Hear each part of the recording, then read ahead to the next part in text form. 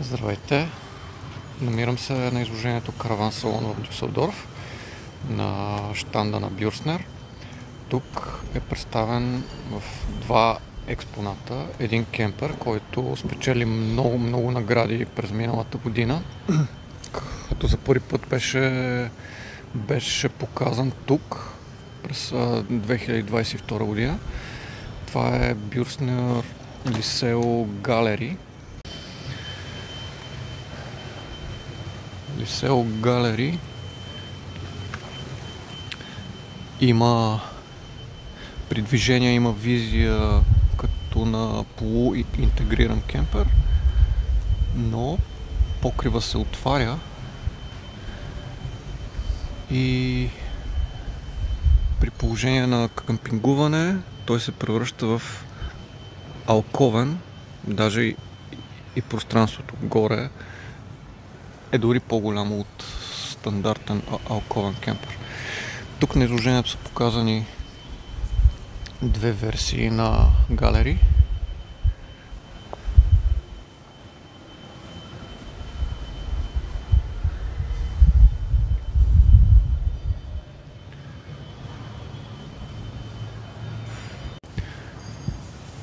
Едната версия е TD689.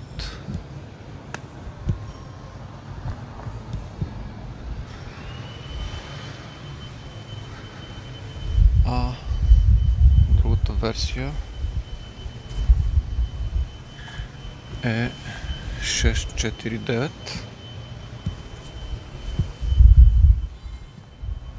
Двете визуално си приличат доста.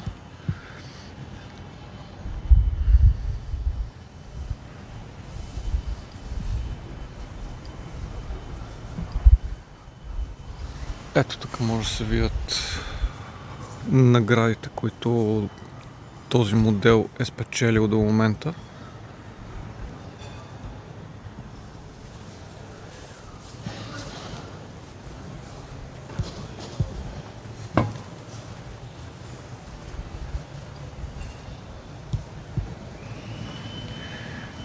И нека да погледнем отвътре.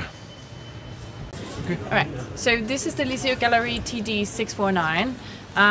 This is a model that is based on our Lyseo TD644.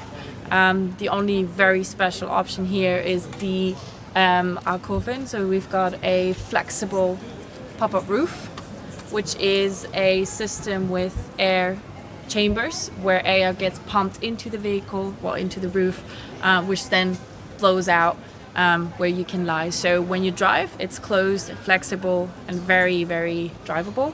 And when you stand, you open it up and have a room that is basically opening up. So the very obviously beautiful thing about this vehicle and new thing about this vehicle is we've built in a step that allows you to go up very easily into the roof. In this roof, you've got a two-person bed where you can lay and basically watch the stars when you choose to have a window. Other than that, we had to change it from our usual Lyseo 644 because we had to obviously make the bathroom a little bit more, sort of compact. So you've got a Vario bathroom where you can turn around the wall and basically have a shower, or just leave it like that with the toilet. Other than that, this is the pretty much same sort of vehicle as the 644. You still have the very good option of making this whole sitting area to a bed where two people can sleep. You can choose to have a drop-down bed where another two can sleep, and then two in the front. So in total, 6 people can sleep in here, and 4 people can drive or be driven in this vehicle.